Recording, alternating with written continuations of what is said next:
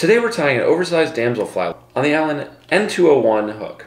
I'm going to pinch a piece of 50-pound fluorocarbon right in the jaws of my crescent wrench. I'm going to trim them down near to the meeting point, and then I'm going to slowly melt them down so only the melted ends are exposed.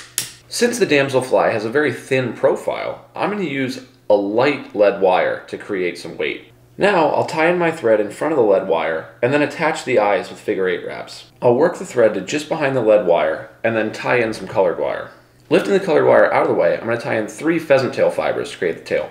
I'm going to bring the pheasant tail fibers in front of the wire and lock it down, but when I trim it away, I'm going to save the remainder and add some dubbing to create the body. I'm going to stop, leaving about 1/4 of the hook shank open, and then I'm going to bring the wire forward into that space. Tie back in those trimmed pheasant tail fibers to create the legs. It's going to look something like that. Now I'll simply dub the thorax and the eyes, and then whip finish. To shape the legs, I'll simply heat the tip of the whip finisher with a lighter, and then bend them at the joints.